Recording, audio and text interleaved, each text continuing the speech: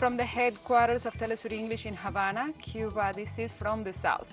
I'm your anchor, Gladys Quesada.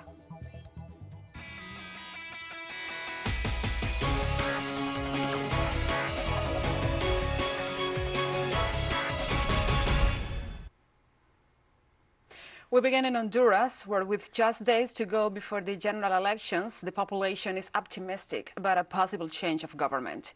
But there is also uncertainty due to the political violence reported. Our correspondent, Gilda Silvestruci, brings us more details. The daily lives of Hondurans continue as normal. In the squares, people continue with their daily activities, such as Don Raul Soto, who sells water to earn a living. Sincerely, to support a family, this is no good. But to be able to make it through the day, because right now I have no obligations, it's just me.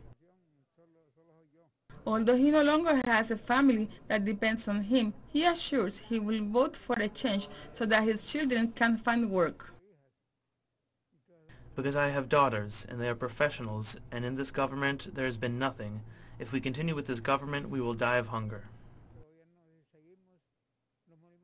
5 million Hondurans are registered in the electoral roll, and a massive turnout is expected due to the mood perceived among the population. I am in the best of spirits, and let's trust in God that we can go out to vote early, go out with all the willingness and with all the civic and patriotic enthusiasm to cast our ballots. We hope for a change in this country. We have seen 12 years of conservative dictatorship, and we can't stand anymore. Although there have been signs of violence in recent weeks, this does not seem to deter voters, who are confident the process will bring about change. Of course, there has to be a change.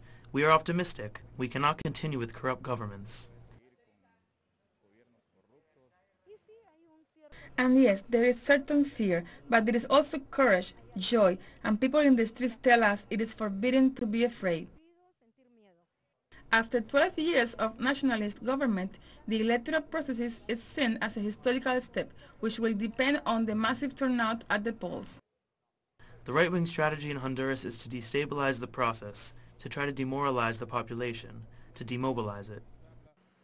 There are 13 candidates for the presidency, but the favorites are Xiomara Castro, who is backed by the 5 political parties, and the ruling party's candidate, Nasri Asfura. Gilda Silvestruci, teleSUR Honduras.